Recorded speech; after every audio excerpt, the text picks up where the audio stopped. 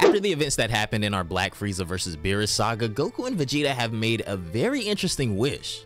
They've wished for all Saiyans to have their tails back again. This ultimately leads them to parting ways for the time being, as Goku goes to say hello to Broly, while Vegeta asks Whis to take him to Universe 6. While Beerus is asleep, they plan to go back to their Saiyan roots in an effort to transcend further than ever before. Of course, you'll need to watch the first part of this saga, or maybe even the prequel series, to understand the full context, but as for what happens next, let's jump right into it.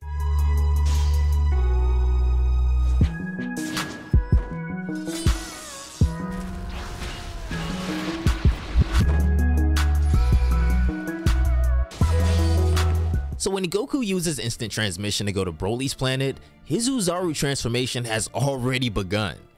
Goku watches in anticipation as the beast evolves into a rather uncanny golden Oozaru. The shades of green are imminent and the surge of power is impeccable.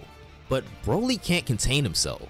He punches a hole through the planet, which leaves them with about only 2 minutes until it fully explodes. For the most part, Goku couldn't do anything against this raging Oozaru. His Super Saiyan Blue form definitely wasn't enough, and even when he tries to mix his true Ultra Instinct with Super Saiyan, he ends up falling short. It simply requires way too much concentration to maintain Ultra Instinct together with Super Saiyan, but one thing that doesn't require any concentration at all is hitting that like button down below and subscribing to the channel, so be sure to do that if you guys haven't already and you are enjoying content like this. But this lack of concentration is especially blatant in this case, considering how Goku has to watch out for the moon as well. And yet, when the time remaining is less than a minute and Goku's survival instincts have begun to scream, the sheer perplexity of the situation leads him to an obvious yet rough conclusion. If he has already decided to leverage his Saiyan potential, then there's no reason for him to run away from the moon. Exactly. Goku calms down for a moment and witnesses the moon in all of its naked glory, and of course, he too would transform into a Great Ape. Right there, at that very moment, Goku evolves into an Oozaru for the first time in over 2 decades. The entire experience has an odd sense of nostalgia to it. He thought he'd have to use some kind of a gimmick upon himself to not go on a rampage, but he seems surprisingly calm, at least calmer than Broly. Broly doesn't seem pleased though. When he sees another Oozaru, he tries to punch him right in the face, but Goku manages to neatly dodge that attack. The time remaining until the planet's destruction was now only 30 seconds.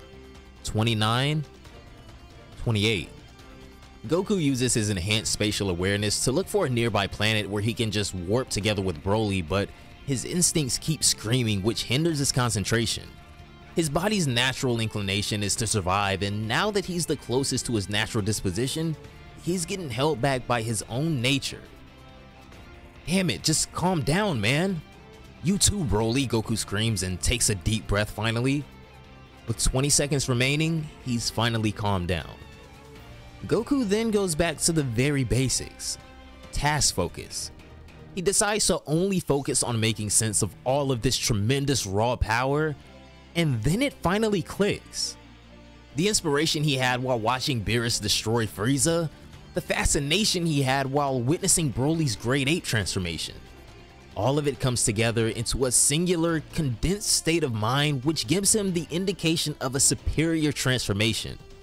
However, as for the time remaining until the complete destruction of the planet, it's already 0 seconds.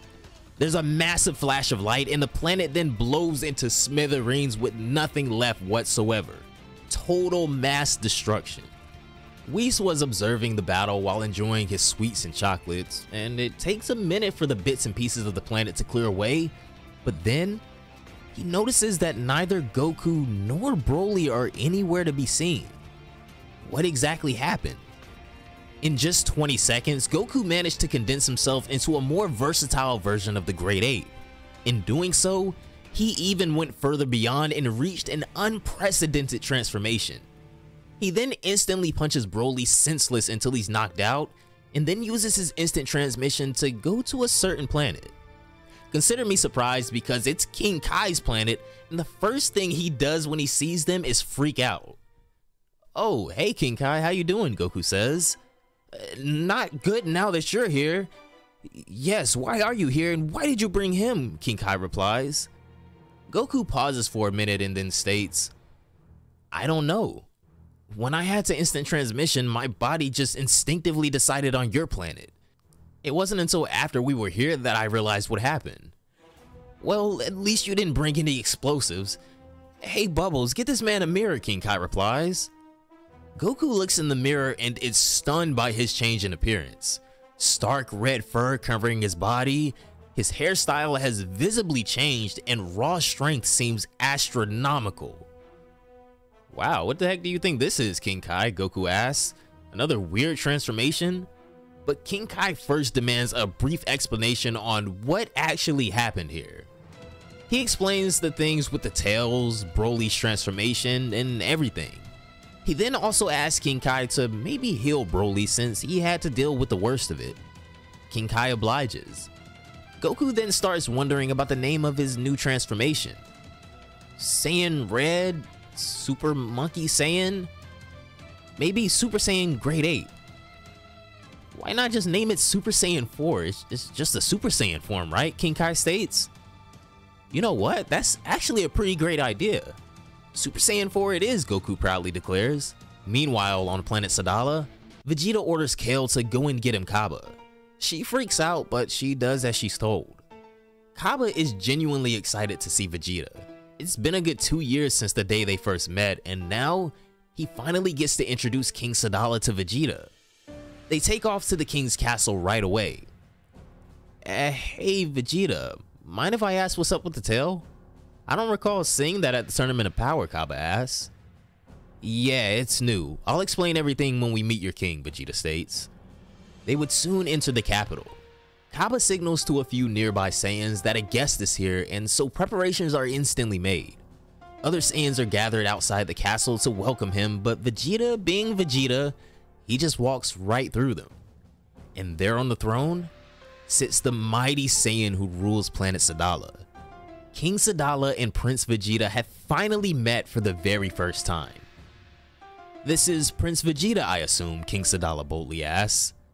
"Never mind that, you can just address me as Vegeta. I'm not the prince of your people," Vegeta replies.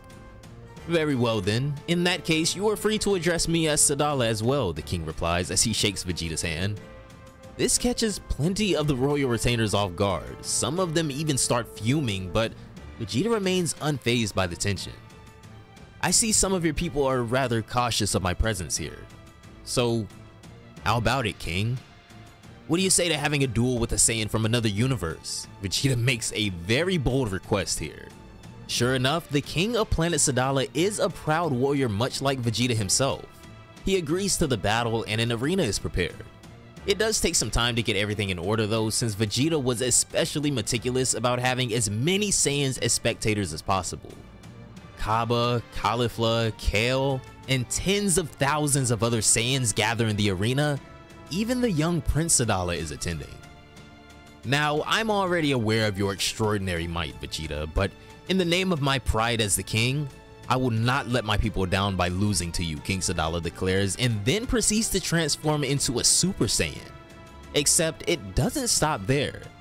The king follows it up with a Super Saiyan 2 evolution, and if that wasn't enough, he takes it even further beyond and transforms into what can be considered the Super Saiyan 3 state, at least on planet Sadala. Seeing this, Vegeta just burst into laughter. "Very impressive, King. You managed to come this far in just 2 years.